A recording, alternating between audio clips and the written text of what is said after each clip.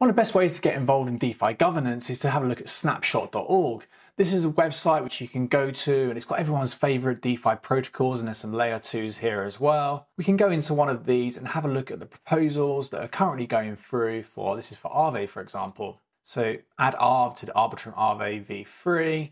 And then you can vote on this. So you can vote yay or nay or abstain, and that'll give the developers feedback on how they're kind of building their roadmap. This isn't kind of contractual, there's no smart contract rules in place here, but it's kind of a way for developers to get a feel for how the community responds to proposals and where they should be focusing their attention.